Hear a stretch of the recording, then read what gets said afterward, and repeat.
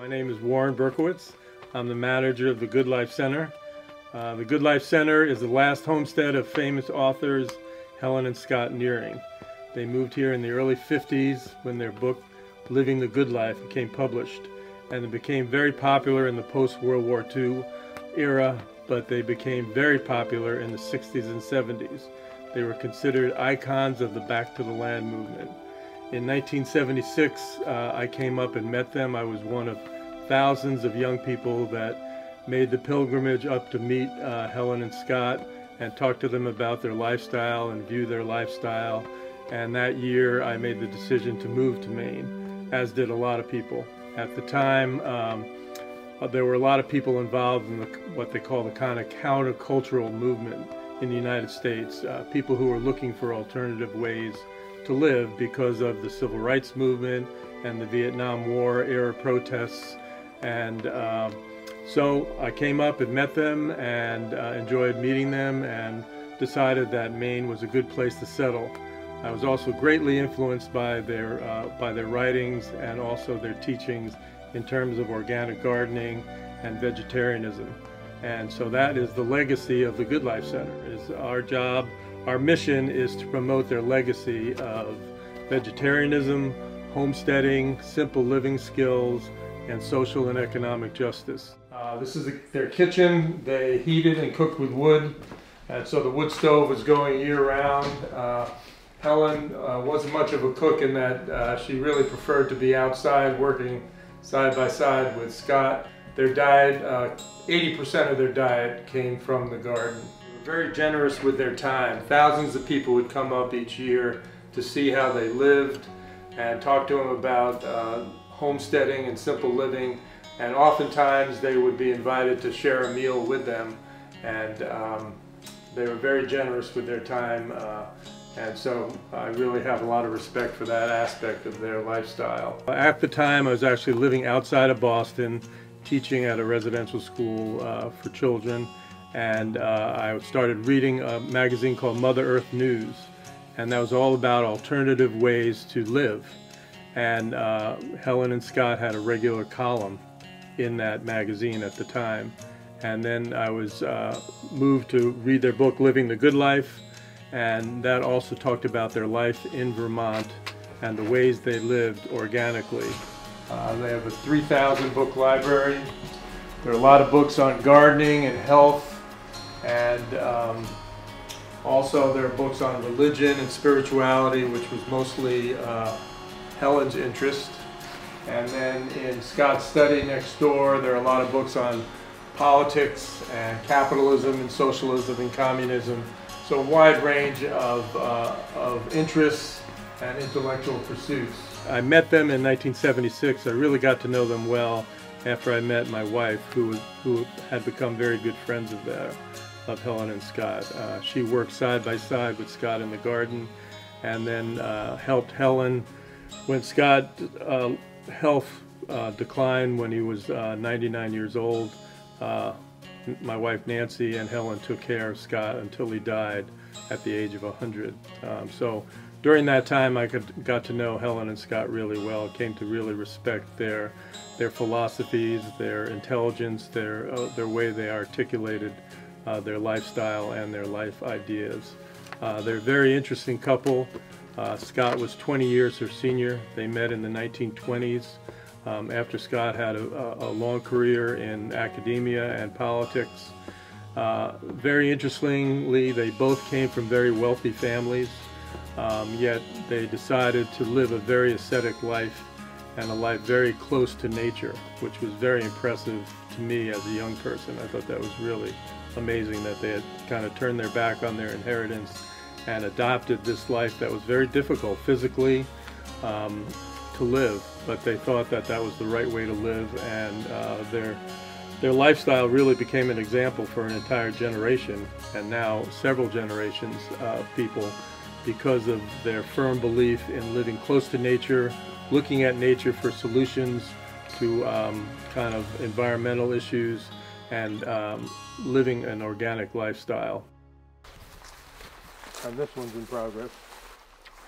So what you do is you build this crib And the concept of the crib, this is Scott's idea, is to provide a space for the composting to happen and to let a lot of air into the process.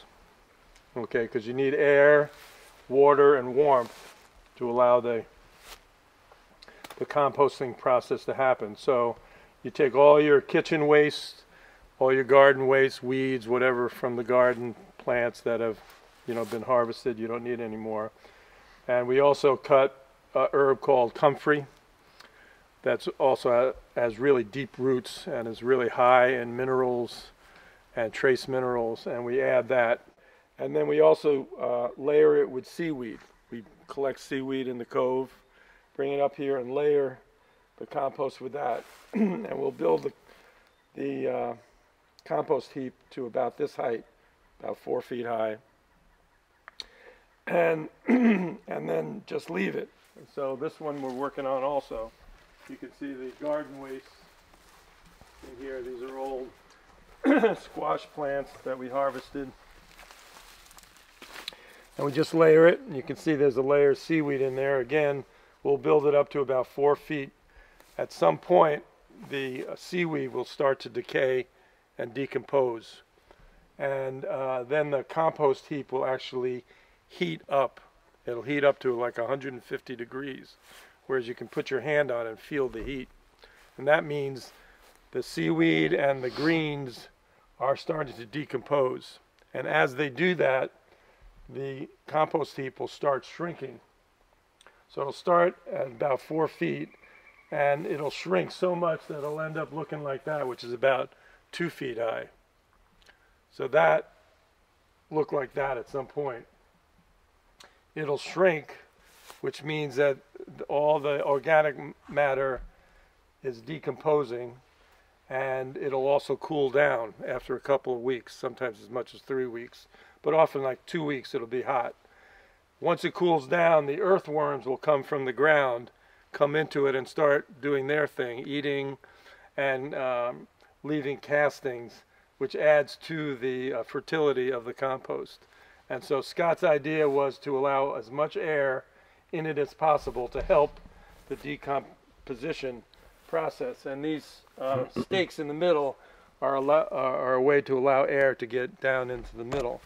And so all this waste that is totally free turns into beautiful dark soil called compost. And here's a good example of what that waste looks like. Beautiful fertilizer for the garden. And we dig it out and we sift it, because some of the things take longer than a year to decompose. So the stuff that we sift out we'll put into a new compost heap and give it another chance to decompose. And so that when we put this on the garden, it's just basically black gold. All for free. Just layer it, leave it, come back a year later. Well, their idea was that they wanted to buy time, and they really value time, so that they split their day up into a few hours of what they call bread labor, where they really worked hard around the homestead. Then they dedicated some hours to their intellectual pursuits. They were both amazing writers and readers. And then they also dedicated part of their day to community service. And that's how they lived their life. And they felt that that was a really very disciplined and effective way to live one's life. And they weren't so concerned with money as they were with having the time to live this type of lifestyle.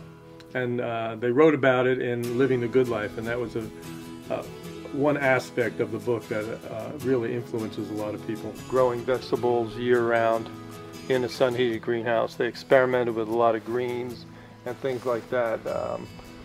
This is a very simple design with the stone and the single pane glass, yet it works really well. For us here on the homestead, we grow some of the crops that need a lot of extra heat, like tomatoes and peppers and eggplants.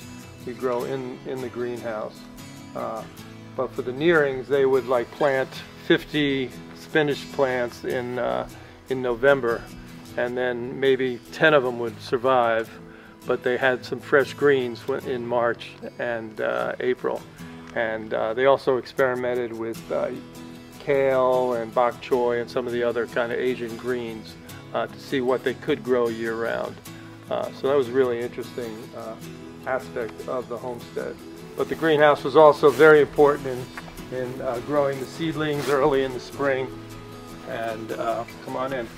So this is the end of the season, so there aren't many tomatoes left. We've harvested most of them. And since our season ends next weekend, we'll pull all this out and re-fertilize and get it ready for the spring. But if we were living here year-round, we would be planting lettuce and kale and winter crops. So again, unfortunately, you're seeing the end of the season garden. We're putting things away, pulling crops, and getting the garden ready for the winter. There's still a few greens you see, chard and kale, and a few things still growing, but mostly we're putting it away. The Good Life Center, as I mentioned before, the mission of the Good Life is to promote their legacy of organic gardening and organic living, homesteading skills and simple living skills, and social and economic justice and vegetarianism. So the Good Life Center is a nonprofit. We were formed in 1995 when Helen died. A bunch of her friends got together, including myself and my wife, and we formed the Good Life Center. And we invite people to come and see their last homestead, Forest Farm, here in Harborside, Maine. And we run it like a demonstration homestead. We are powered by solar power. We have a 3,000 book library that we have to have dehumidifiers and keep a good climate control, and that's all done with solar energy. We have a composting toilet system that the compost from there goes and fertilizes the apple orchard that we have. And then we garden organically, and we have, the Nearings didn't use any animal products at all on their garden, so no manure or no blood meal, things like that. So we also do that, and so we're a demonstration of how to compost the way Helen and Scott did, and also how they gardened. So people from all over the world come here and see the way Helen and Scott lived, and oftentimes they leave very inspired by our example and the example that Helen and Scott did. They built this beautiful house and gardens when they were in their 70s, and Scott was in his 90s, and they did it through hard work. They had a lot of volunteer help at times, but basically it was their work, and it's pretty amazing. And so come on up and see us, and I think you'll enjoy visiting here and learning about the Nearings and learning about how to homestead in Maine, on the coast of Maine.